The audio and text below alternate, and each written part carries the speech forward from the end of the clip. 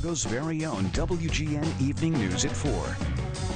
We begin with breaking news today. Gunshots fired inside a suburban church this afternoon. Good afternoon to you. I'm Lourdes Duarte. And I'm Ray Cortopassi. Ben Bradley is off. We are hearing this was during a funeral today. And WGN's Courtney Spinelli live in Maywood, gathering the details for us now. Courtney?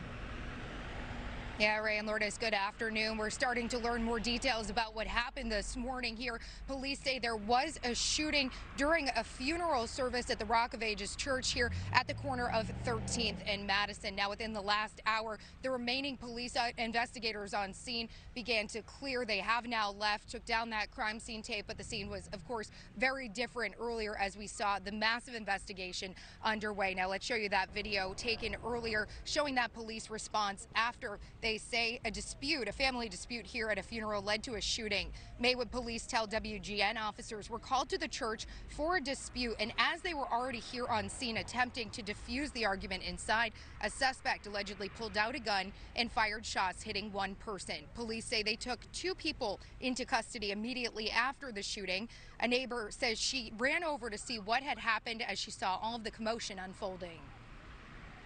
They say inside the funeral home. Wherever the church, wherever they had it at. Yeah, it's crazy. That's terrible.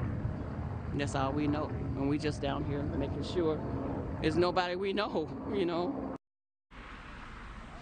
Now, it's not clear the condition of the person that was shot. We don't have any details about the age, the gender of that individual, or how they are doing tonight. Police say this shooting remains under investigation, and they ask anybody with information to call their investigations division or the department's anonymous tip line. Reporting live in Maywood, Courtney Spinelli, WGN News.